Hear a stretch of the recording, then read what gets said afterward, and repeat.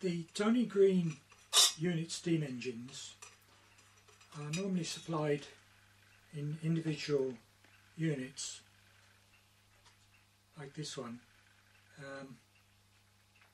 either as kits or as complete engines, and they're designed to be coupled up into multi-cylinder engines. But they do offer this option with a complete with the boiler.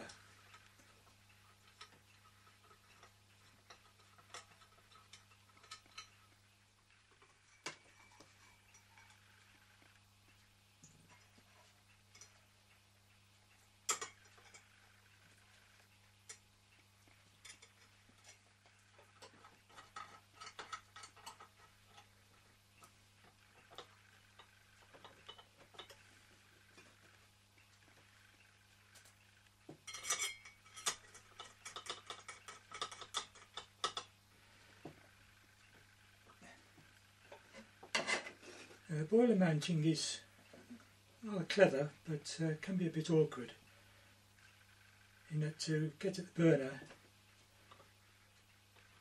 the boiler hinges up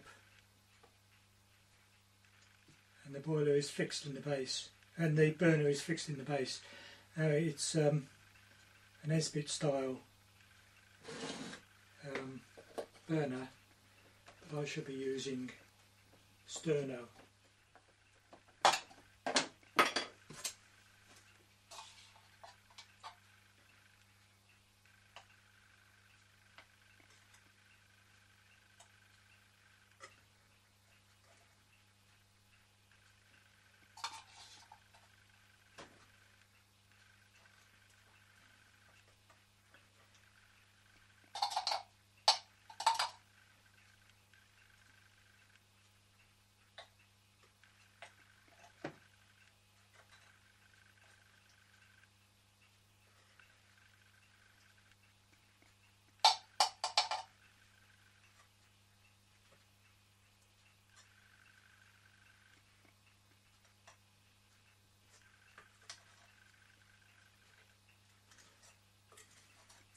Bit awkward to get at. It could be a bit messy, but I still prefer the Sterno to the Esbit tablets any day.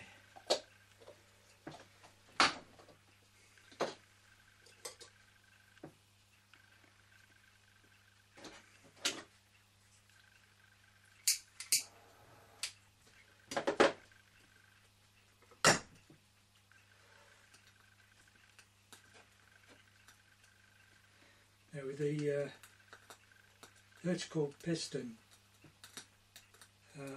with the opening at the bottom, it's a bit difficult to get the oil inside the cylinder. To do that you have to turn it upside down, and I've already done that, so I just need to oil the bearings now.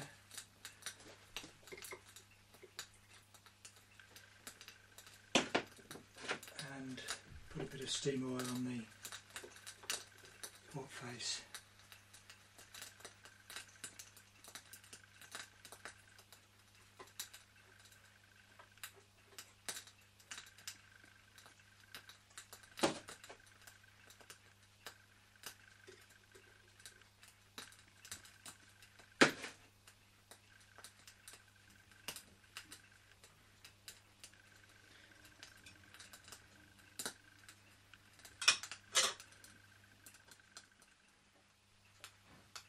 When I bought this engine, it was second hand, but it obviously hadn't been used very much, and the piston was very stiff and rough in the cylinder, and also the port faces were rough.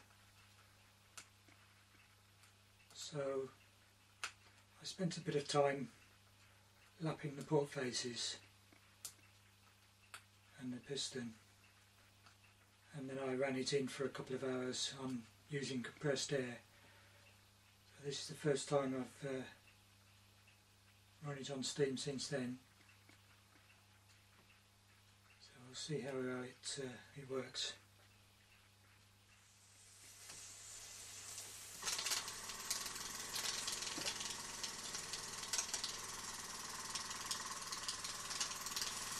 Oh, it's running a lot better now than it was.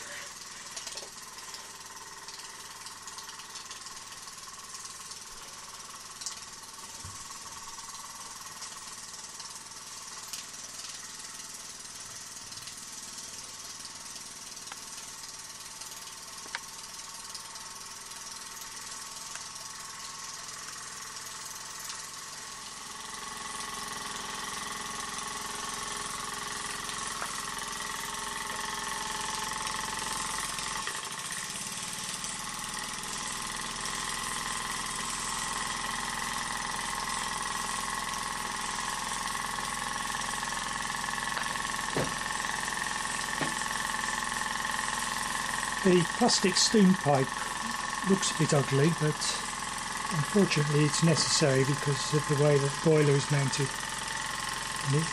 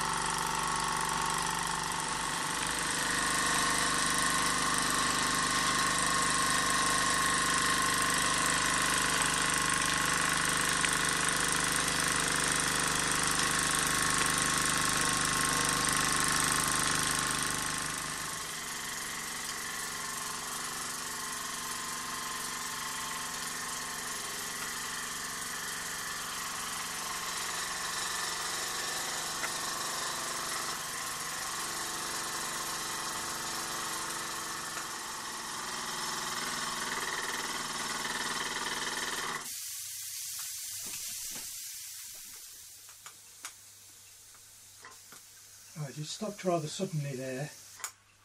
Not sure why. May have been just that the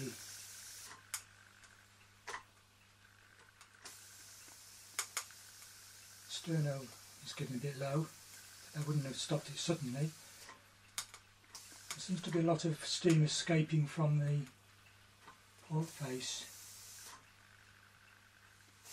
So maybe the trunnion spring needs tightening up a bit. But anyway, the sterno's burnt out now, so that's about it.